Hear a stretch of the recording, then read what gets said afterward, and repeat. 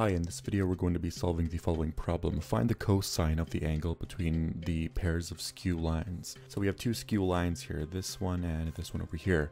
And we're asked to find the cosine of the angle, or just the angle, if you want to find that first. Now, the formula we're going to be using is essentially, let's say we had a vector u, and we do the dot product to another vector v.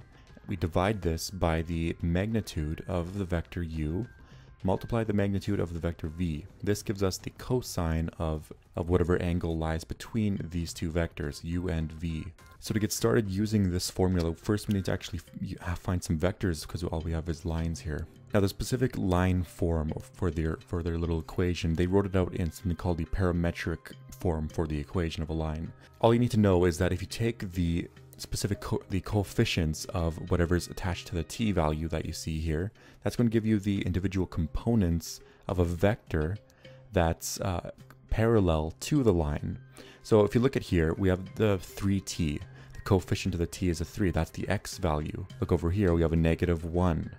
And right over here, we have a 2t. So that's going to be the z value. And this vector right here is essentially parallel to the line. Let's call it P0.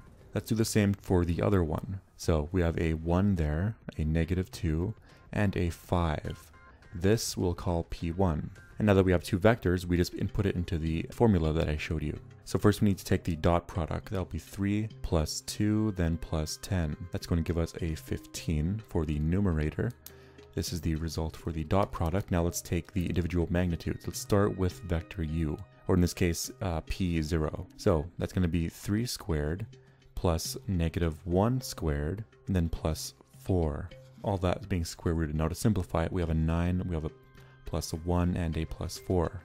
Or just 9 plus 5, which is square root 14. So this was a 15, I believe. I kind of cut it off there. Now square root 14 down here. And now let's find the magnitude of the last vector. So we have a 1, let's do this over here. 1 plus -2 squared and plus 5 squared. All this being square rooted.